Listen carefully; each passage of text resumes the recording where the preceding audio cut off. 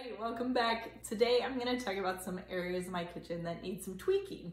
So one of those areas is my spice cabinet. So I've got this nice spice cabinet solution where I can see both sides of this centerpiece and then some storage in the back. It is not very pretty to look at, and my guess is I have some expired items in there. So as I go through, step 2 of my process is to pull everything out and assess. So as I go through, I'm gonna check the expiration date. This would be a great tip anytime you're organizing a food or medicine cabinet type space.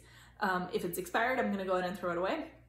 Other than that, I'm gonna start grouping it into like categories. Okay, come along with me.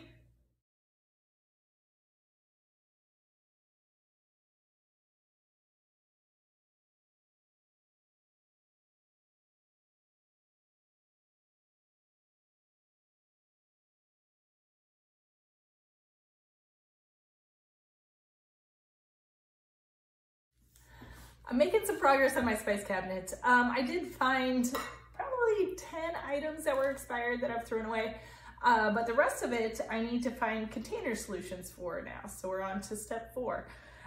For my packets, I'm actually going to use these little bins that I reviewed last week, I think it was.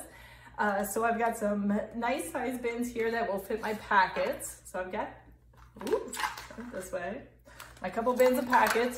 I also have some of these ramen noodle flavorings that I've got some recipes that just call for the noodles without the flavoring.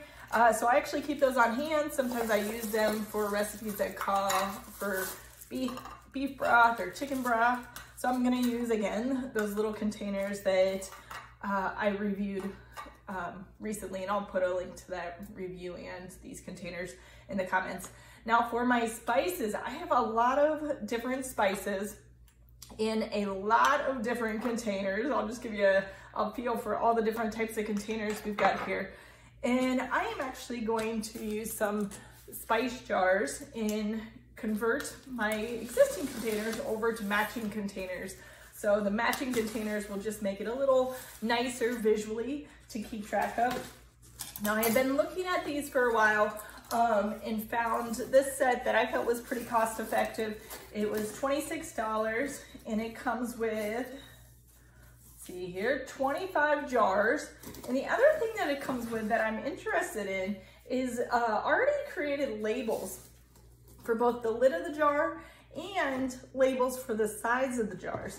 Now, what I couldn't find when I ordered was exactly what the different label options were in terms of spice names. So the first thing I'm gonna do is I'm gonna go ahead and line up all my spices here and see if I have a label per spice. So if I don't, I might end up using my label maker instead of the included spice labels. So we'll see, come along.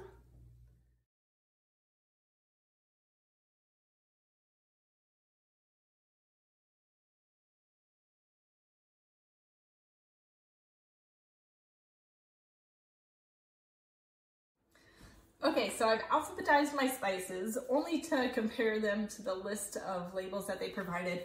And overall, everything showed up on the list with the exception of my everything bagel seasoning and red cayenne pepper, which this one really surprises me.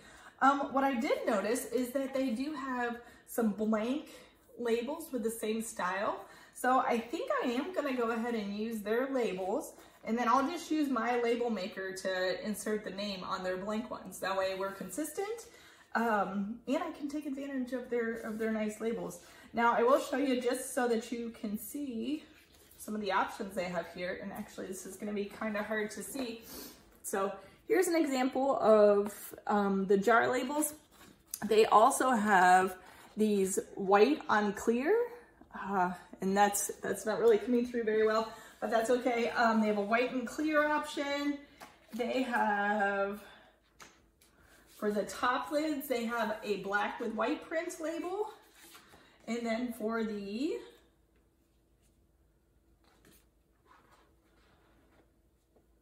and actually, if I look at this, okay, never mind. I guess this would have been easier for me to check off next to this is all their spices on one sheet. So Would have been kind of nice if they had that on Amazon when I bought it, but that's okay. It looks like this set's gonna work out. So now I'm gonna take some time and convert my current containers over to the new ones. I'll show you what it looks like.